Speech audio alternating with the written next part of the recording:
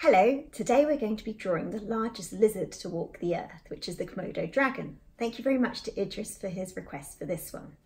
And welcome to the Harriet Muller Art channel. If you haven't been here before, I give you the techniques and tips to make amazing artwork. So without further ado, get yourself a couple of pencils. I'm using an HB and a 6B, you can just use a normal pencil. I'm going to be using an eraser. You'll need some white paper, and here's the Komodo dragon we're going to be drawing. Now also find yourself something that can provide a little bit of texture underneath the paper. So I've just got myself a coaster which has a cork backing, but don't worry, that's just a little extra if you want to add it. And don't forget, if you like drawing animals, here's my free PDF of how to draw a horse galloping. So let's get started. So start off with the triangle in the top left-hand corner of your page. Remember to do this very lightly in pencil as we're going to be rubbing out these guidelines. So from the top right-hand corner of the triangle, just draw a slightly curved line coming all the way down to the bottom right-hand corner. We're now going to do another line, slightly parallel, and this is going to be the underbelly of the Komodo dragon. Carry on the line, and we're just going to do the tail. So bring it round, and then we're just going to finish off by doing the top of the tail. Remember, this doesn't have to be perfect, this is just the base layer.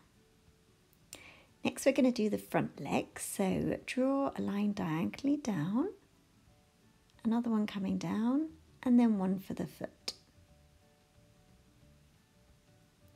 And also we're going to do the hind leg. So again, just draw a line coming round, one coming down, and another one for the foot. And last but not least, we're going to do the mouth and the little eye and a nostril so it can breathe.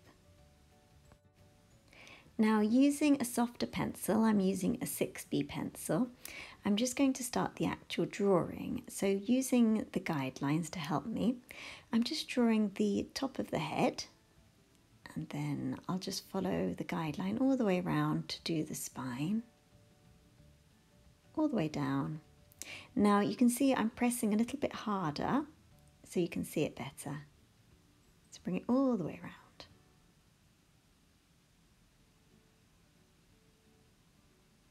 Now I'm going to finish off the top lip,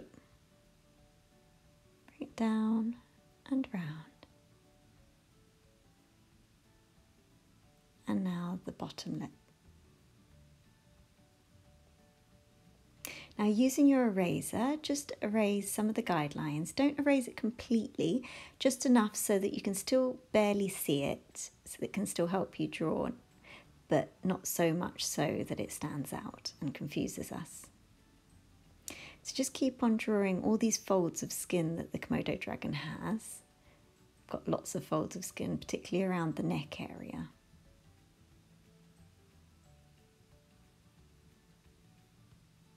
So keep going to each of these folds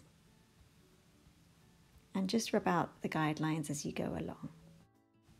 So zooming in on the face, we're going to start off with the nostril. So just draw a very small triangle and colour it in.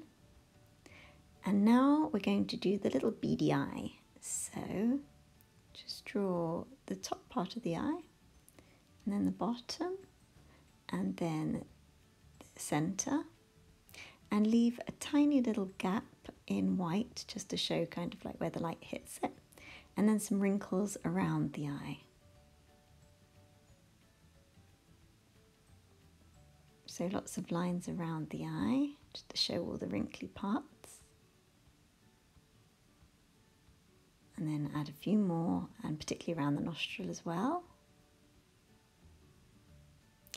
And then we're going to carry on doing some more of the underbelly and the neck.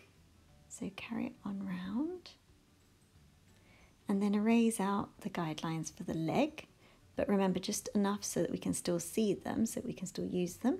Then we're going to start the leg. And then the back of the leg, just bring it round.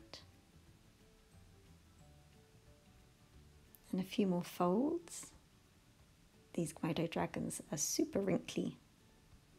So just keep on adding all these different folds all around. They don't have to be exactly the same as mine, just as long as you've got a few. So now we're going to do the foot. And then add the toes. Don't forget to add big claws on the end of the toes. So keep on going, adding the claws as you go along. And then the next one. So we're just going to carry on erasing and redrawing. We do the same with the hind leg. So add it in. The lines are a lot more curved now. So bring it round and we're going to do the back foot. So do the toe and a big old claw. And then the same again. And another toe. And another big old claw. So keep going. You're doing super well if you've got this far, so many, many congratulations. So keep on going. We haven't got much more to do. So now the back of the back leg. And then we're going to do the belly. And then the tail. So bring it all the way around.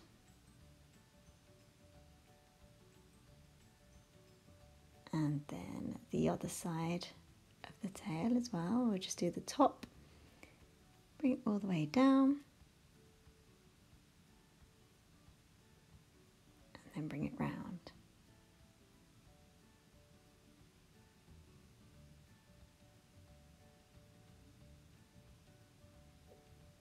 And now we're just going to add a few more wrinkles and just some more markings along the skin.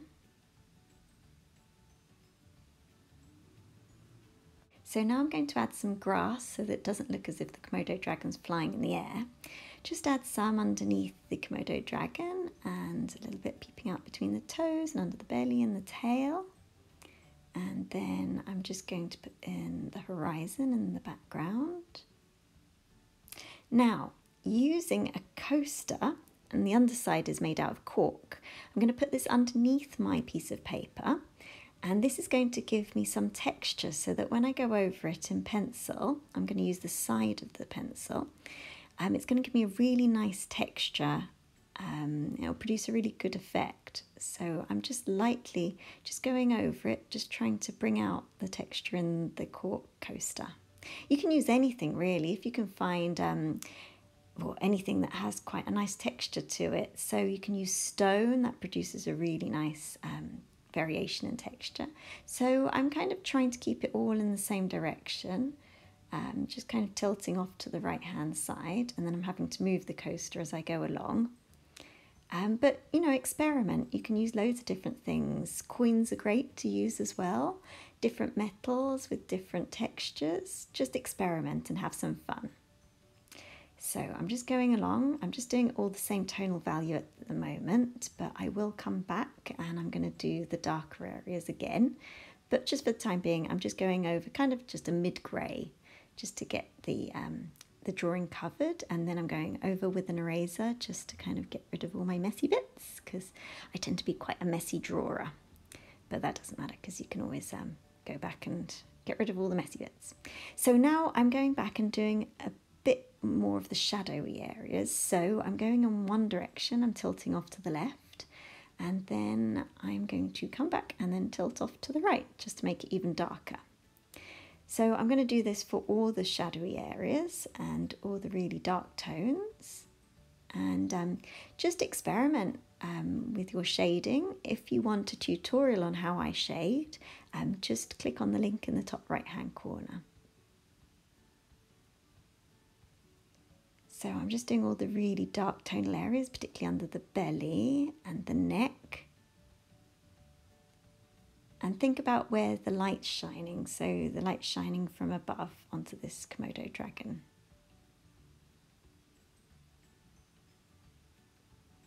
and particularly the light will catch all the wrinkly areas. And this one has quite a lot of wrinkly areas. And don't forget to do the shading underneath so that it kind of blends in with the rest of the drawing.